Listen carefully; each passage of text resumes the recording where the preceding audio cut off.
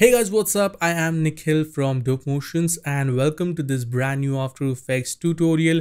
In today's video, I'm going to share with you 5 super useful After Effects hack that will save you a hell lot of time. So it's going to be a super fun video and I hope you enjoy all the different hacks that I'm about to share with you. So with that said, let's jump straight into After Effects and get started.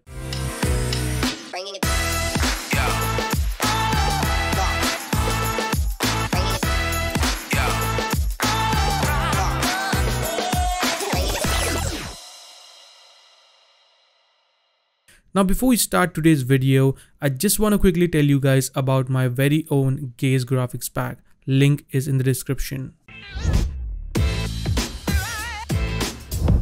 The pack now comes with Atom X extension and over 4500 plus ready to use animations, saving you a lot of time. Using the pack is super easy. Open your project composition, browse the animation that you like using the Atom X extension and just click on apply. Boom, you are good to go. You can even use the customizer inside the extension to edit your animations. And as you can see, it only takes a few seconds. Gaze graphics pack comes equipped with 22 different categories which include 230 plus slideshows and typography animations, 400 plus transitions, 650 plus titles and lower thirds, 60 plus logo animations, animated devices, infographics, color filters, social media animations, shape elements, text and animation presets, sound effects, and a lot more.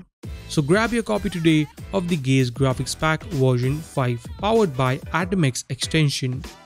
So the first hack I have for you is render templates. So let's say if you render a particular kind of project every single day with similar format, you can create a render template for that. So let's say I have a simple project right here. I'll add it to render queue. So I'll go to file, export, add to render queue. I'll go right here and select all the settings that I usually do and press OK. And let's say these are the settings that I always want to render these type of animations in. So what I can do is click on the small arrow that you see right here and click on make template. You can still make any changes if you want to. For example, I can change the frame default from Photoshop to lossless. And let's name this setting. So I'll call this test for now and press OK.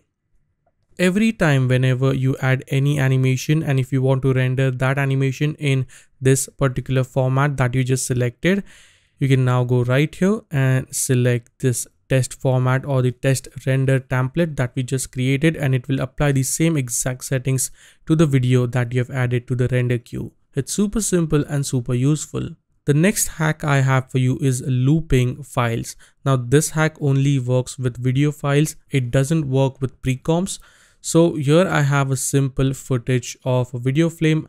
The footage is around 4 seconds, but my timeline is of 20 seconds and I want my video to be all the way up to 20 seconds. So how can I make this loopable? Now the old age method would be to duplicate it, pressing Ctrl D, then drag this here, press Ctrl D, drag this here.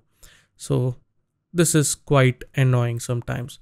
So the easiest way to do this is find the video in the project panel. So this is the one. Right click and go into interpret footage, main. You can even change the frame rate if you want to, but I'll use the frame rate for the file which by default is 30 FPS. And here we find the settings called loop. So how many times do you want to loop it? I'll say let's maybe 6 times and press OK. And now I can just stretch this out and we have a loopable video without any edit. Super easy. The next hack I have for you is updating markers. So let's say you have created an animation and you have added your markers to just be organized and to know which animations start from which duration. So if you pass this project file to a different designer or your colleague, he will be easily able to make the changes according to the markers. But when I go back into my main comp, the markers are not there. So usually people would do is go right here and find the marker, then go back and add a new marker. So it can be quite tedious. So the easiest way to do it is to select it, right click, go into markers and update markers from source, and boom, there you go. It's a very simple tip, but many people don't know it. The next hack I have for you is masking shape layers. Now whenever you create any shape, so let's say I'll create a circular or ellipse shape. All right, now if I want to create a mask on the shape in order to, let's say, create a moon, so if I select the ellipse tool again and if I try to mask it, it won't work.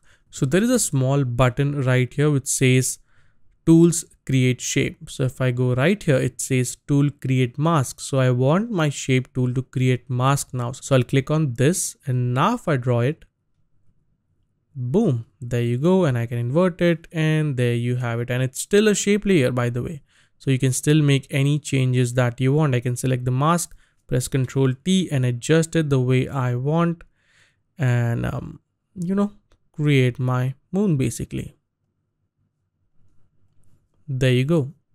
And the final hack I have for you is resetting any layer. So let's say this is my logo. I'll press S to bring down the scale properties, maybe make this a bit smaller, and press R to rotate it. And let's also maybe, I don't know, move the anchor point somewhere, and also, maybe something like this. And now if I want to reset it, what I can do is, if I want to reset the scale, I'll double click on the selection tool. So it will reset the scale. If I want to reset the rotation, I'll double click on the rotation tool. And if I want to reset the position, I'll double click on the pan behind tool, and boom, now I can align it, and we are back to square one. So that is a wrap, guys. I hope you enjoyed all the different hacks that I shared with you. Let me know in the comments which hack you find super useful, and if you have anything new to share with me. You can also follow me on Instagram at dope.motions. Links are in the description, and make sure to check out my Gaze graphics pack. Again, link is in the description below. It contains more than 4,500 animations, so it's super useful and very time saving. So yeah, check it out. So I'll see you guys in the next video. Till then, take care, and always stay raw, stay creative. Peace out.